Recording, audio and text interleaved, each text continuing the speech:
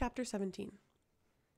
Once Florine and the rest of the dancers were allowed in, they were all stuffed down a narrow servants' hallway. In a matter of moments, the door at the far end would open into the side of the ballroom, and they would flutter out like butterflies. Black, glittering butterflies, here to perform the Handmaidens of Death dance from one of the more popular symphonies. They weren't stopped or questioned by anyone else, though the guards in every hall watched them like hawks, and not the shape-shifting Fey Prince kind. So few of Kael's men were present, no sign of Ress or Brullo, but everyone was where Kael had promised they would be, based on Ress and Brullo's information. A platter of honey-roasted ham with crackling sage was carried past on a servant's shoulder, and Aelin tried not to appreciate it, to savor the sense of the food of her enemy, even if it was damn fine food. Platter after platter went by, hauled by red-faced servants, no doubt winded from the trek up the kitchens. Trout with hazelnuts, crisp asparagus, tubs of freshly whipped cream, pear tarts, meat pies. Aelin cocked her head, watching the line of servants. A half-smile grew on her face. She waited for the servants to return with empty hands, on their return journey to the kitchens. Finally the door opened again, and a slim servant in a crisp white apron filed into the dim hall, the loose strands of her inky hair falling out of her braid as she hurried to retrieve the next tray of pear tarts from the kitchen. Aelin kept her face blank, disinterested, as Nesryn Philique glanced her way. Those dark, upturned eyes narrowed slightly. Surprise or nerves, Aelin couldn't tell. But before she could decide how to deal with it, one of the guards signaled to Florine that it was time. Aelin kept her head down, even as she felt the demon within the man rake its attention over her and the others. Nesryn was gone, vanished down the stairs, when Aelin turned back. Florine strode down the line of dancers waiting by the door, her hands clasped behind her. Back straight, shoulders back, necks uplifted. You are light, you are air, you are grace. Do not disappoint me. Florine took up the basket of black glass flowers she had her steadiest dancer carry in, each exquisite bloom flickering like an ebony diamond in the dim hall light.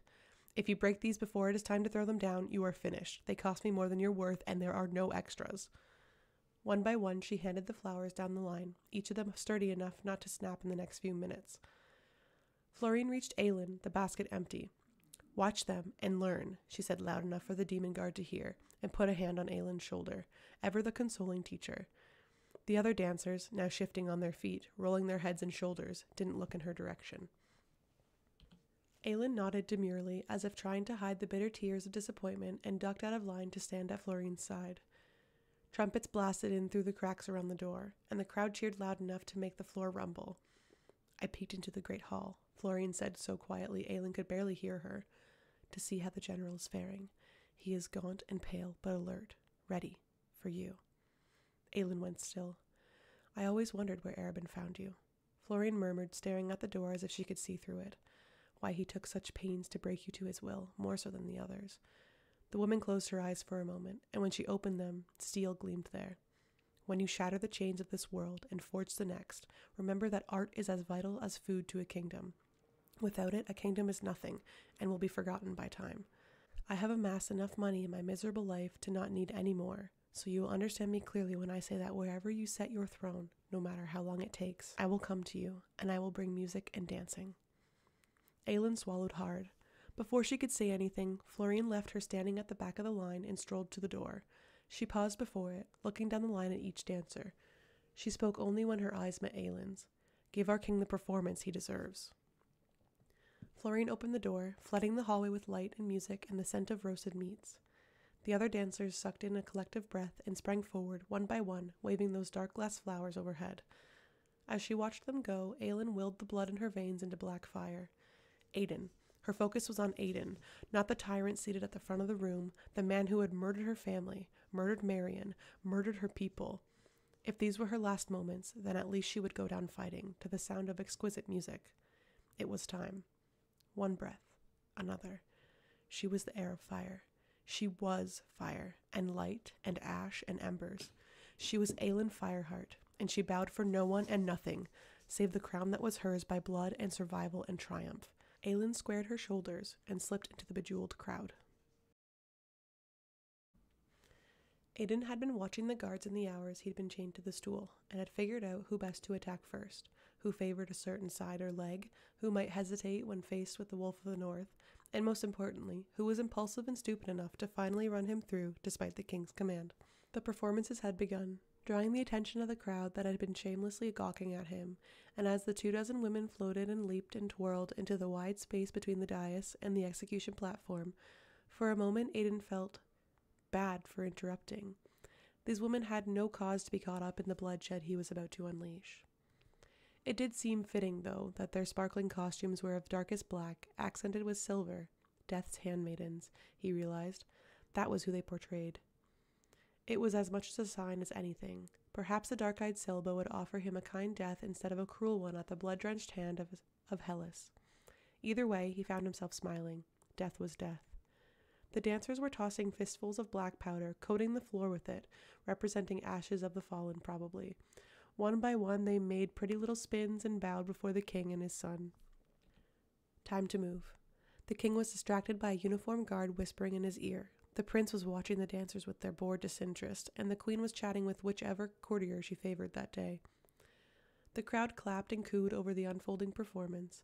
They'd all come in their finery, such careless wealth. The blood of an empire had paid for those jewels and silks, the blood of his people.